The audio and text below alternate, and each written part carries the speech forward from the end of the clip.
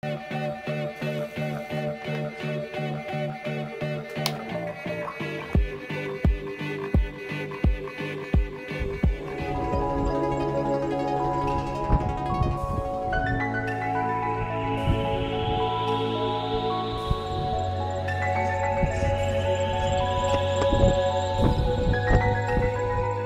cat's out of the bag.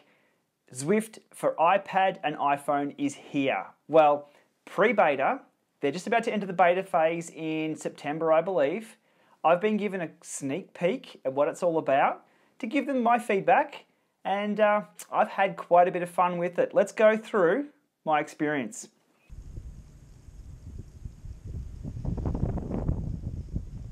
Okay, first up, this will require a 64-bit A7 processor in your iDevice. There's a good reason for this. Zwift is a 3D game, and to make the iOS versions equivalent to a $2,000 machine, or a $2,000 computing machine, it requires a lot of grunt behind the scenes. It is a 3D game. It is running here actually behind me, if you can. It is a 3D game, so it does require these kind of upgraded hardware specs. I'll put the full tech specs below of the current supported devices for the pre-beta period, so you can have a look and see if your device is ready to go.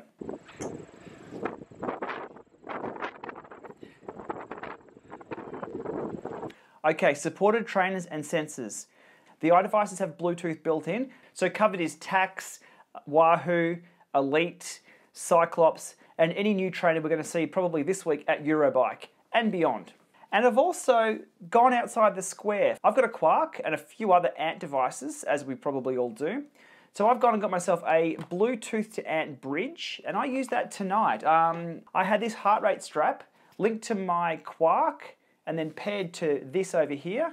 Had my workout done as per normal, worked absolutely perfectly. So anybody thinking this is going to exclude people with Ant devices, get yourself one of these heart rate straps or a similar bridge, you're set. So my first ride of this on the weekend was in quite a unique spot. Now, Australia isn't known for snow, but I can tell you we do have snow. So the experience of setting that up, whilst being really, really cold, it worked perfectly. I had the Neo set up, doesn't require power. It paired to my iPad version just here. I had set up on the tripod. I had the iPhone itself on the quad lock on the handlebars as well, using Mobile Link, because whilst running the iPad version, Mobile Link works as well. So it is the same experience as we're all familiar with. My initial impressions, unbelievable. The graphics on the iPad Pro, which is the top of the range iPad at the moment, were fantastic. They did surpass the Alienware Alpha that I've had sitting downstairs for over a year now. This thing takes it to the next level. Even in bunch rides, as you can see now, silky smooth graphics. So again, this is pre-beta, but things are looking really good early on. So whilst on top of the hill there at Falls Creek, it wasn't just for show. I was there for a workout, and I did get a workout.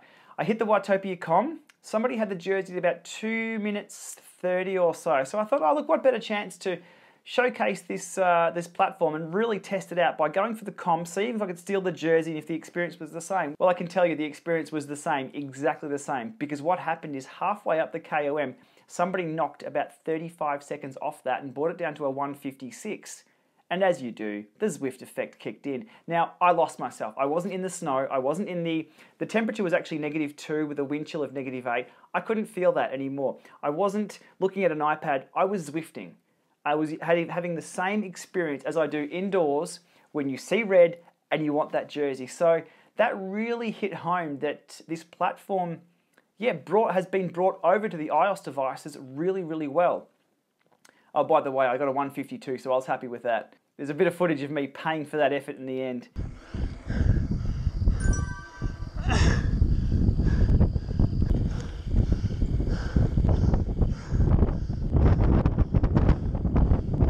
There we have it. Quick overview of what it is and what it does. Pre-beta.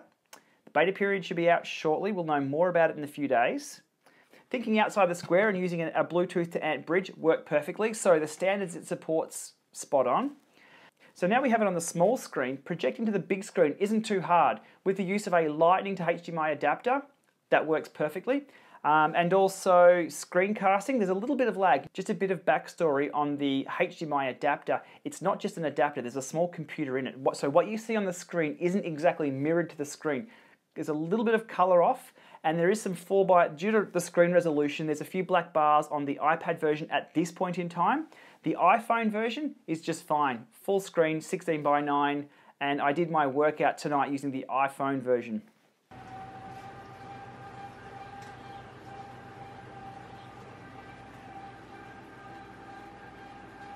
Zwift has been touchscreen for a long time, so everything you see on the screen here at the moment is touchscreen. So, Debecca ODZ, right on, buddy. Easy as that. So everything is touchscreen. You can select the riders. There's also a few hidden camera modes and things. Again, this is only beta, or pre-beta, so this will be all intuitive very soon. There'll be pop-out menus and things like that. So that's how we get around not having a keyboard. But if you are running the iOS version on iPad, you can use the mobile link as normal.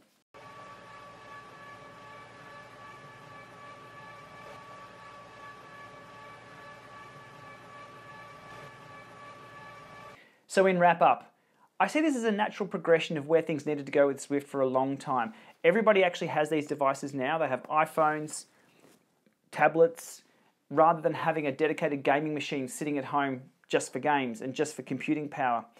This also opens up a whole world of possibilities. My competitions we run here in Australia, I've now got 3 machines with my phone, my iPad and my computer. I have 3 Zwift machines that we can just run a competition like that. Super easy.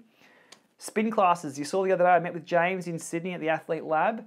What they could do if people brought in their iPads, 30 or 40 riders all at once on Zwift, that would be a possibility now without much hardware setup.